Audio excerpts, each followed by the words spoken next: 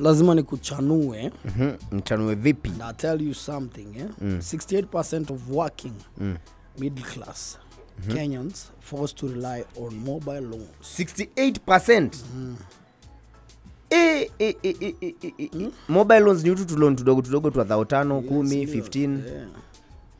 Yaani watu kama hao wengi sema loan man ndio wanasukuma nazo.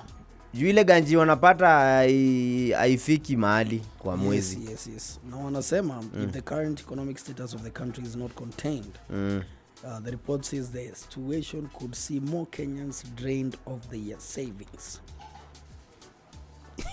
Nilikwambia yani savings si ati yazifanywa, zinafanywa lakini zinafanywa kwa muda kiasi, muda kidogo sana. You save in the morning, you use the savings in the evening. Yes. Na unajua mazee, I don't know what will be done in this country because the savings culture yani iko chini kidogo. Tunaishi na ile kitu tunaita hand to mouth hivi operations. Yani nipate ni kule. Yani ukienda uvunjike mguu kesho ama mkono, itabidi watu unalalwa njaa. Itabidi watu wachange ndio uanze kutembea tena. Juu kitembea ndio mboka sasa inafanyika.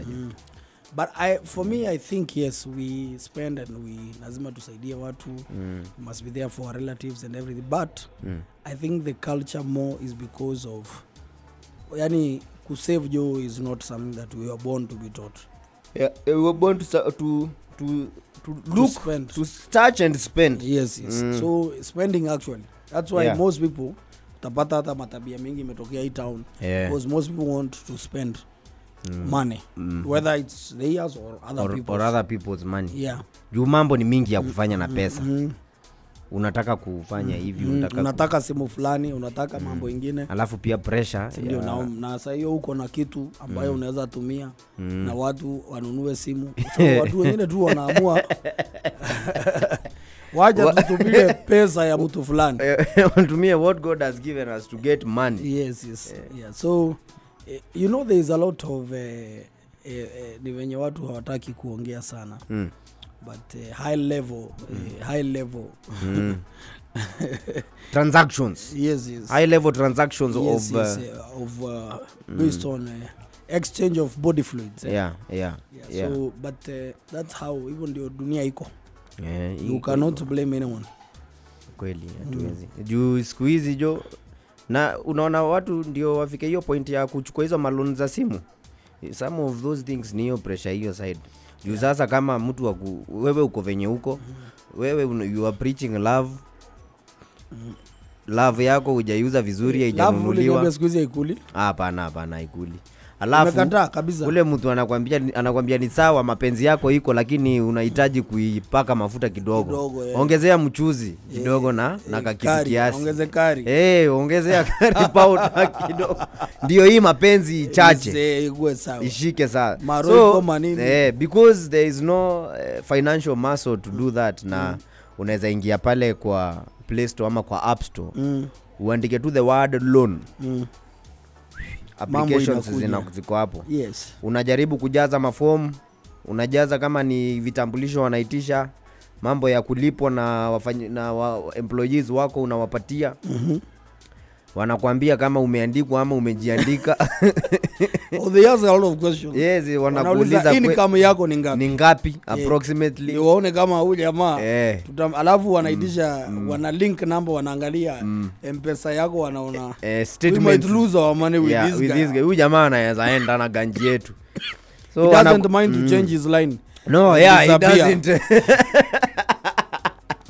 Unajua kuna watu mpaka credo. Kuna mzee alikuwa amekopa credo kaya 1000 hivi. Niambia sasa hii line ni ya nini? Si nitupe tu ni buy line nyingine. Juu iko na mkopo. Mko na nguvu. Sasa how do you now connect with other people? How do you tell people that now I have a new number? They don't care. If people kuna mtu badilisha namba akijisikia. Namba yangu sasa anytime. Namba yangu sasa ni 19 years. What? 19 years. How piga hesabu 2022 19 203 ulikuwa na namba? Yes, ndio. Uko sawa buda. Hapana, niliuliwa na uncle yangu. I was helped. Yes. Lakini you my uncle bought me my first phone. And my first phone 3310 and a line. Hii line yenye niko nayo sasa. So you got me, I got the line first. It was a journey. No. Oh, ilikuwa safari hapana. Ni ile yenye unakwambia kama unataka Mungu akubariki na gari. Chukua driving license. Ama ununue mguu. Ama rim moja. Uange nayo kwa nyumba. Sasa nilikuwa na laini. No, mimi nilinunuliwa hiyo simu 3310. Ule mtu alitumwa alikuwa na specific. My uncle sent a cousin of mine. Akamwambia go buy this guy a phone and a line. Also take him to where lines are bought because he doesn't know. Hiyo times zilikuwa zinakuwa register. Which was true. Nilikuwa nimetoka kwa village hivi nimekuja town.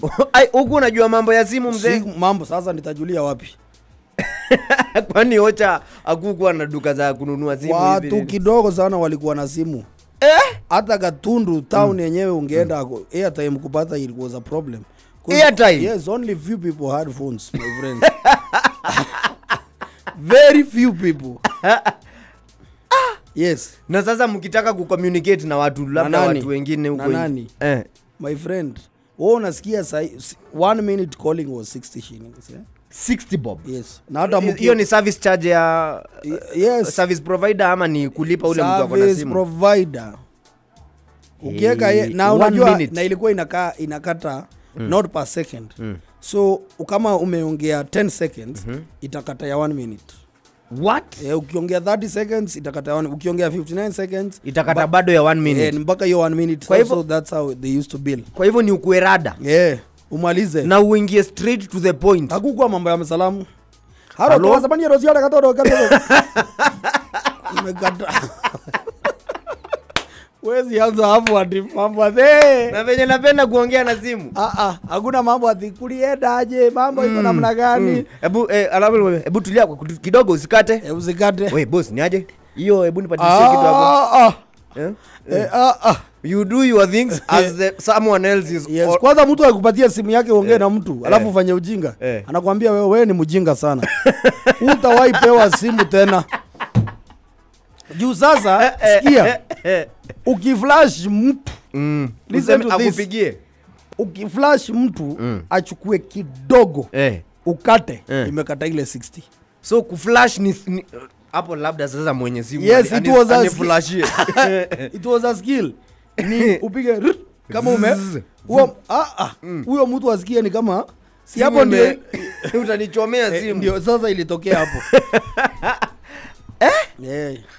So kama wewe maujazoeana na mambo ya simu usiflash.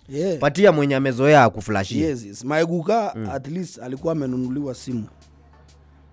Na anko yangu sasa pia alikuwa na simu lakini ilikuwa other village members walikuwa nakuja huko. Sony Ericsson nyingine ni ilikuwa weapon. Kigongo nayo mzee you cannot wake up for. Ni kama ile mkate tumeona pale. Hata yenye anakuwa alinunulia ya kwanza. Man was nikisoma alikuwa anileta karibu sana na technology. Ya kwanza ilikuwa weapon 3310. Hizo ni zile simu jo ilikuwa inaanguka. Inatoka na keypad, kila kitu, battery, screen. Battery yake ni weapon. Unachukua na ni nono. Battery yake ile ya original. Ile yenye tulikuwa tunatoa tunapeleka kucharge. Unajua sasa hii sidani mtu yote wa maybe from 2000 universal charger.